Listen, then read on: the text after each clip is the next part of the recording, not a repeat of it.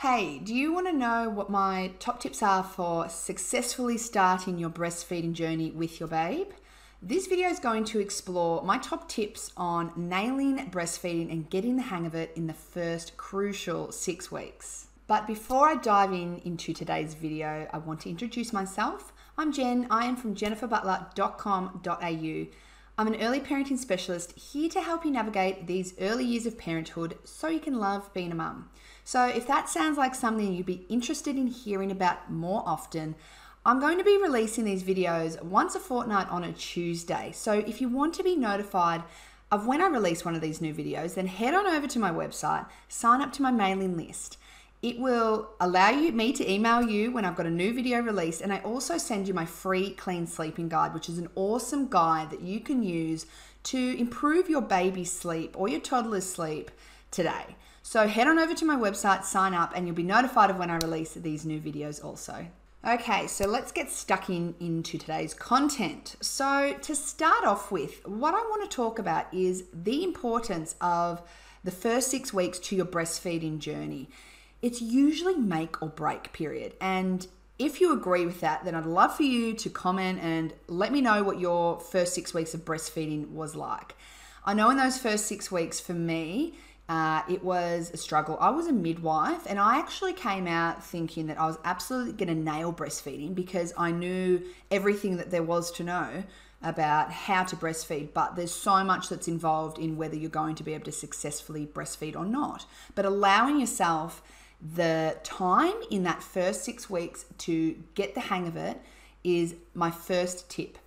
So quite often in those early days, we're inviting guests in, visitors to come see our new baby, which is awesome. You're so excited to share this new bundle of joy.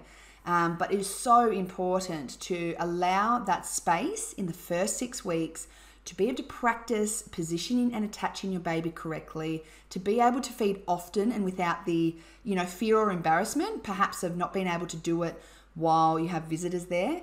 Because guaranteed, there's tears from baby as they're trying to get on when they're hungry, and there's often tears from mum as well. So allowing yourself the space to just be able to really get the hang of breastfeeding, allowing lots of skin-to-skin contact. You can walk around the place without your top on. That's so important in those first 6 weeks. So allow that space to get the hang of it. Okay, my second tip is look at each time you attach your baby as an opportunity for practice and an opportunity for you to get the hang of it. So sometimes you will nail it and other times, you won't, and your baby won't attach as well. You might find that it is a bit more painful and that you have to take your baby off and try again. But every time you put your baby to the breast, view it as that opportunity to try and get it right, to improve from last time, and don't beat yourself up if it wasn't a great feed. It's all practice, and with continued practice, and if we keep giving it a go, then you will master it. Okay, tip number 3 is if you have other children or if you've got other commitments, like perhaps you've still got some work to do or even just your housework, get help with that. Like I said at the first tip, the first 6 weeks especially are going to be dedicated for you to just get the hang of feeding and to just have that time to do skin to skin and everything that you can do to improve your chances of successfully breastfeeding. So my tip is to palm off some of the housework to someone else, accept those meals that people are offering to bring you. Whatever it is, either ask for help or seek it out yourself. If you've got other children, then if you have someone that can have them while, for a couple of days so that you just have a couple of days to dedicate to practicing breastfeeding, or if that's not a reality for you, then making sure that they are kept busy with snacks. If you have to pull out the TV, pull out the TV. Don't feel guilty about that. Whatever it takes to entertain your toddler or your child while you breastfeed. So make sure that you are being realistic and getting the help that you need so that you can be completely mindful of how you're attaching your baby and can put all the efforts into that. Okay, tip number 4 is get real. And what I mean by that is be realistic with what a breastfeeding baby does. So let's break this down a little bit. A breastfeeding baby has to feed really often. So sometimes it's 2 hours, sometimes they cluster feed really often where they actually seem like all they want to do is spend time on the breast. This particularly happens in the evening, and it often leads to mums doubting their supply. Feeds can range anywhere from 2 to 4 hourly, lots of variations in between, and there's lots of things that determine how often your baby needs to feed. So that's what the norm is that feeding frequently is the norm. So you might be sitting yourself down almost every 2-3 hours when you just feel like you've only just finished a feed, ready to feed again. So this is why allowing that time in the first 6 weeks to just do that is so important.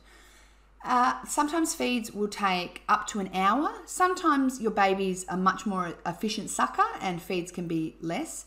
But know that a feeding session can take up to an hour. Sometimes babies have shorter feeds and they take less time. But if you go in with the mindset and the frame of mind that babies feed often and that feeds can almost seem like they're starting after they've just ended, then it just helps you to get in that frame of mind of realizing that this is what you've got to do to concentrate on things and establish your supply in the first 6 weeks. And as time goes on, it's not so frequent and they do space feeds.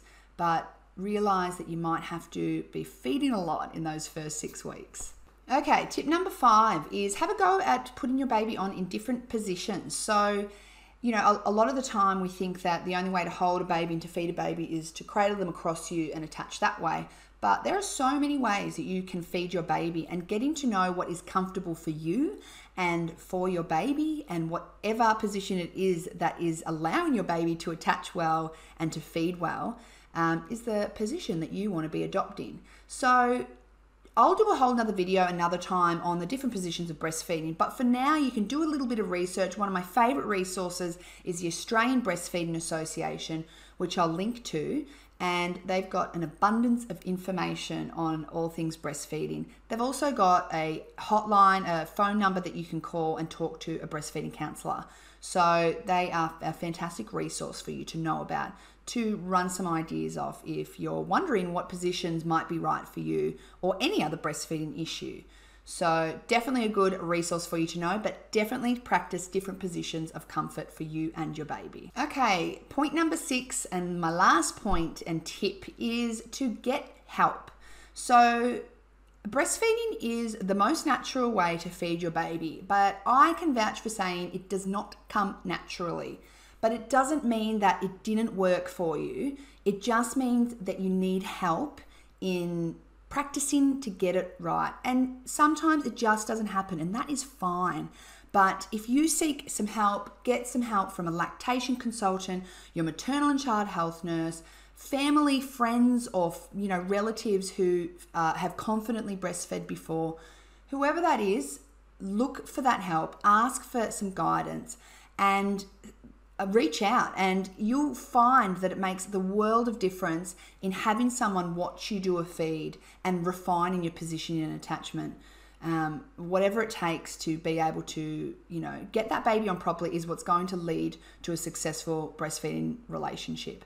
So get the help you need. Well, there you have it. They are my top 6 tips on how you can have the best start to your breastfeeding journey. I hope that you like this video. I'd love for you to tag a friend below and share the video to anyone who you believe should hear this information, whether they're pregnant, whether they're in the first 6 weeks of their breastfeeding journey, or anyone who would want to hear this. So I'll be back here again in another fortnight. In the meantime, head on over to my website, jenniferbutler.com.au, sign up to my mailing list so that when I do my new videos, you're notified of its release. And you also get sent my free clean sleeping guide, which is a great bonus and reason to sign up.